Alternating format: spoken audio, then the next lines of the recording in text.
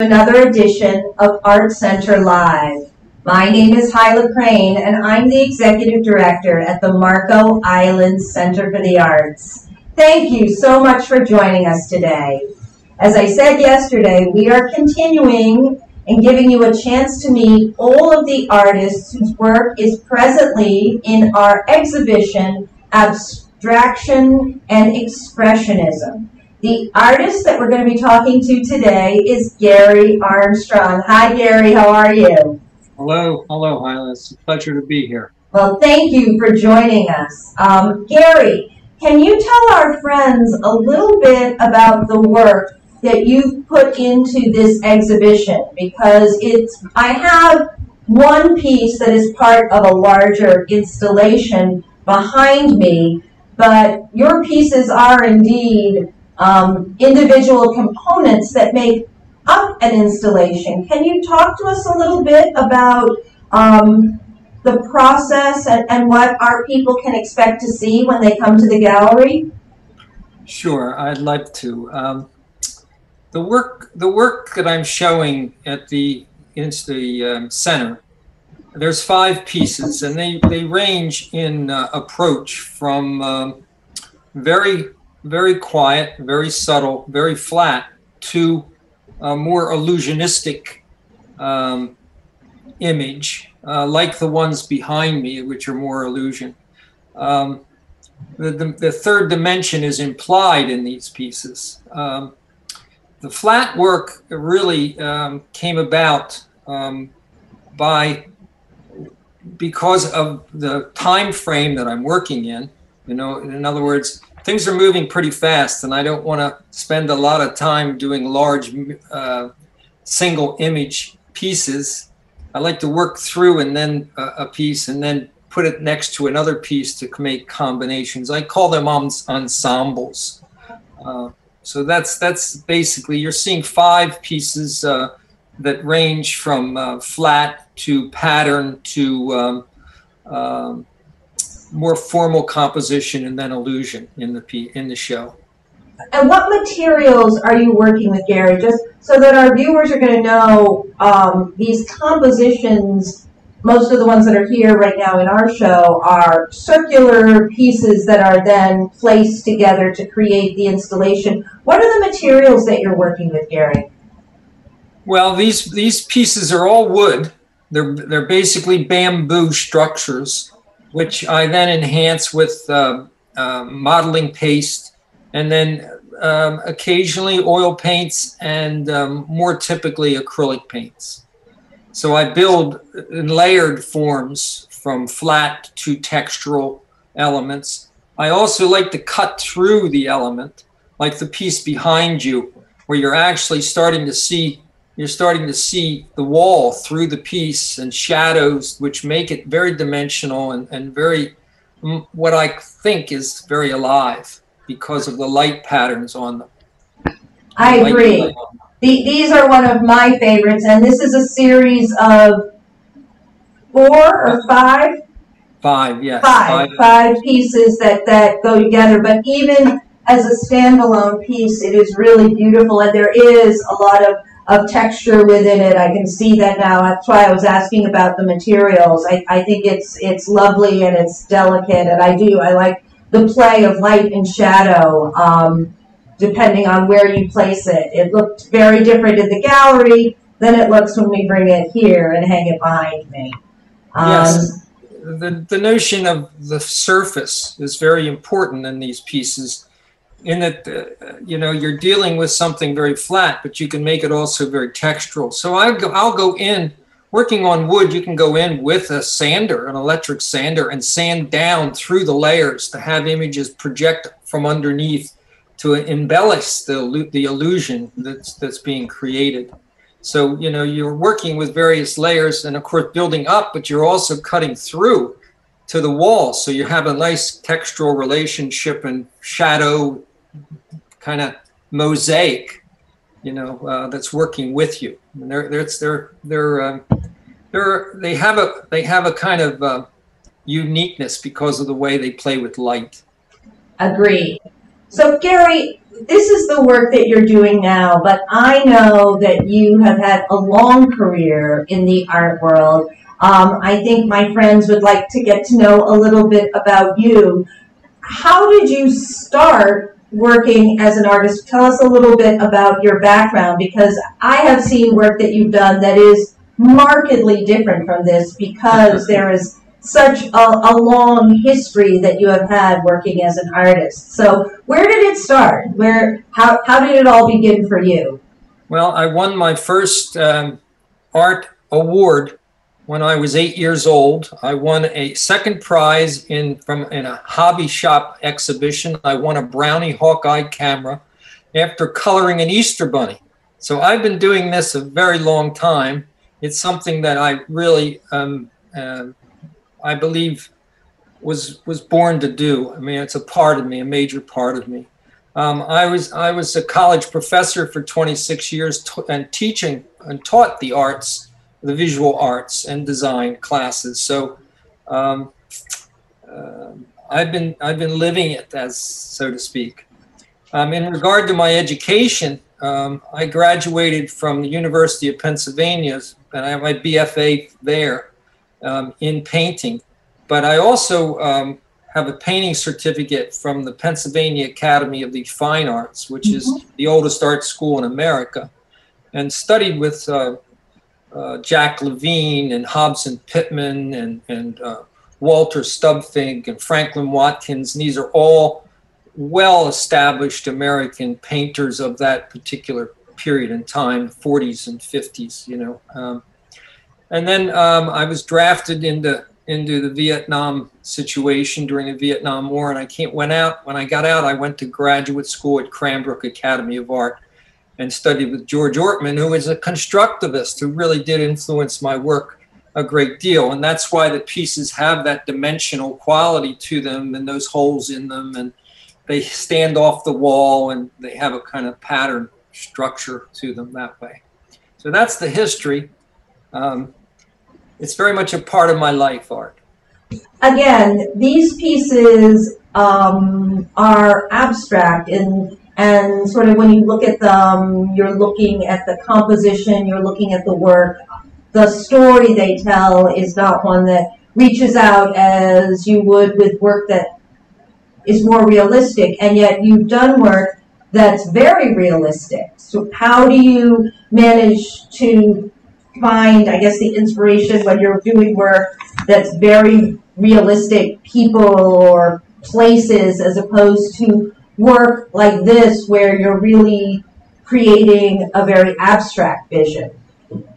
Well, the story of sight is really what this work is about. The notion of abstraction, I really think I'm a realist, quite honestly, meaning that if I follow the tradition of the Western world and look at people like Paul Cézanne, he was very much into the notion of how the mind, how the photons of the eye perceive the world. It wasn't so much, and of course he was on the verge of the 20th century, we're on the verge of the 21st century, so that's going to take us even more specifically inside. And we realize that sight is an internal thing, not just an external thing. So the appearance of things outside don't they don't move me like the understanding of how I see the things outside. So what I'm interested in is really studying the way we see and then projecting that forward. For example, the mind sees pattern, the mind sees color, the mind sees texture, those three things. Our mind puts them together and says, oh, that's Hyla, you see? So the notion is how can I get to the more rudimentary aspects of my sight or my ability to see? You see? So, for example, our eyes are curvilinear. Our eyes are hemispheres.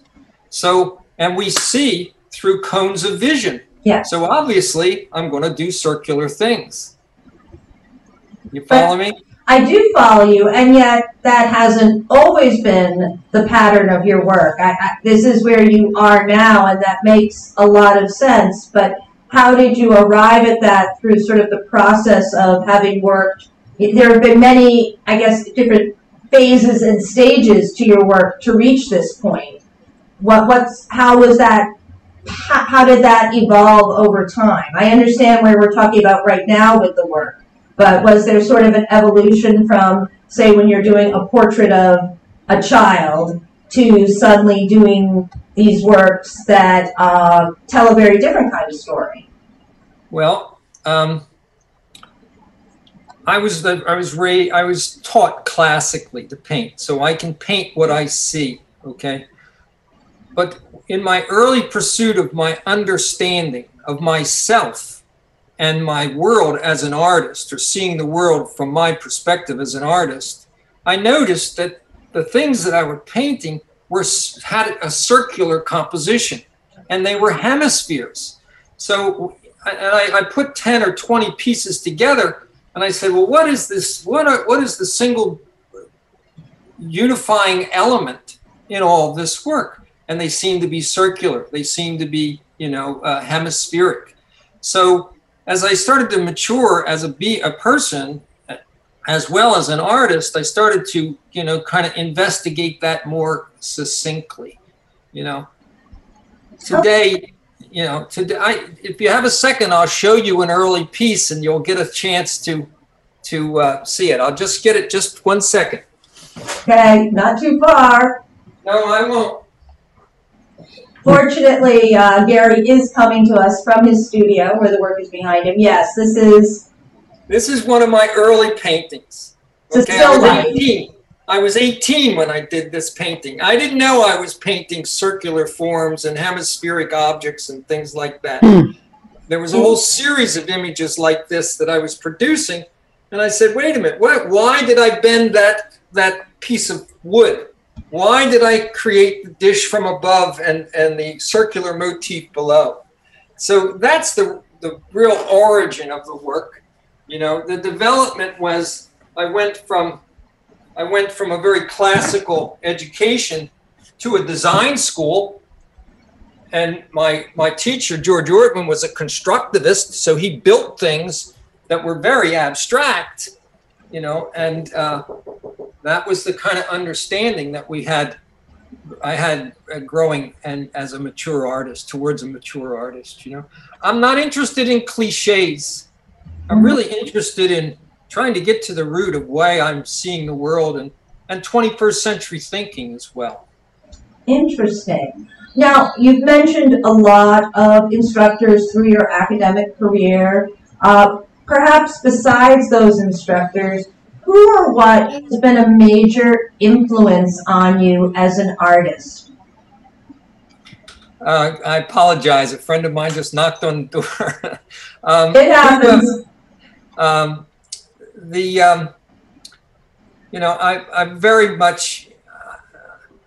really pay a lot of respect to all of the people that have made art before me. In particular, I pay homage to Joseph Albers. I pay homage to Paul Cézanne. I mean, there's a lot I could, Al Held. There's a number of artists that I could name that have influenced my work, both the realistic work as well as the non-objective style work. Well, Gary, thank you so much for joining us today.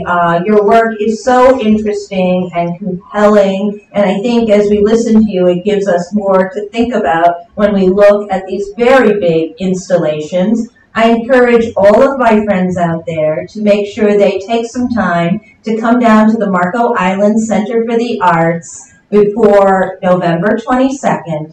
The exhibition will be here. We'll be having a reception the second Tuesday of November. So please come on down and check out Abstraction and Expressionism. A few happenings here at the Art Center this week, this Thursday, and there are still tickets available.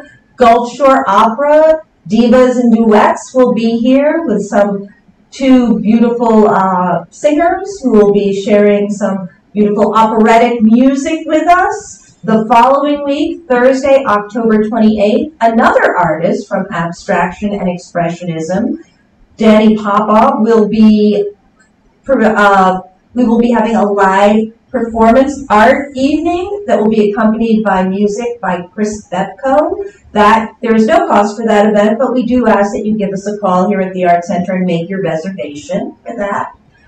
And we also will be having, at the beginning of November, another musical interludes. We're bringing back Patchouli and Terra Guitarra on November 4th. Tickets are available for both of our musical interludes concerts, either on our website, www.marcoislandart.org, or just give us a call at 239-394-4221. Gary, thank you so much for joining us today. It was really illuminating in terms of thinking about your work and seeing it in seeing it through, let's say, your eyes. So thank you so much for joining us. To my friends out there, thank you for joining us. We are going to continue with our artist series. Tomorrow we'll be joined by Donnie Papa. And then on Thursday at 4 o'clock, we'll be interviewing modern quilter and artist Cheryl Cosley.